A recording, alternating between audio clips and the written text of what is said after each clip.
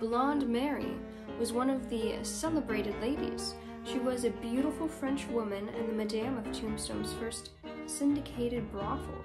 Her elegant establishment was furnished with gilt mirrors, marble tables, and the fanciest bedrooms in town. The house was a class act filled with charming French women. Marie entertained only the wealthiest gentlemen. Her supply of merchandise was frequently exchanged. There were always fresh new faces. Marie saved her money and returned to Paris, where she lived a life of luxury.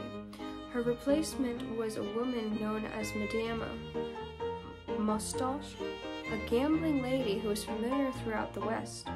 History has not been kind to this woman, whose name was Eleanor Dumont. At one time, she had owned several gambling houses and was famous for her skill with the cards.